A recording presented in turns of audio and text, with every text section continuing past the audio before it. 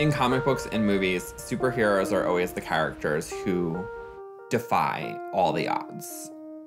It's an amazing day, right? My name is Brooke Guinan. I am the first openly transgendered firefighter in New York City. Picture of Brooke and I and Poppy.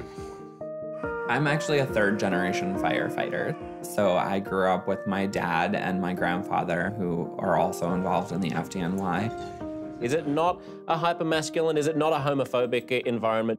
The FDNY is not a utopia. For me, being a woman is like, it's what's in my heart and in my mind. Women firefighters in New York City are only 0.4%. There are definitely a number of people who don't feel that it's a woman's workplace. You're asking the most traditional job in the world to accept women. Now you're also asking this traditional job to accept a woman who's transgendered. It's really hard to do something and feel completely alone. After 9/11, life changed a lot. My dad wasn't home really for much. As a father, you want the best for your child.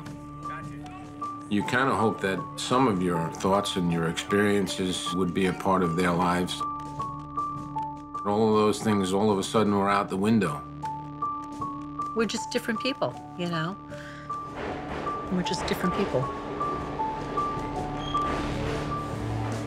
It's such an honor. Thank you. It took a really long time for me to learn the fact that the limitations of the world around me didn't have to be mine.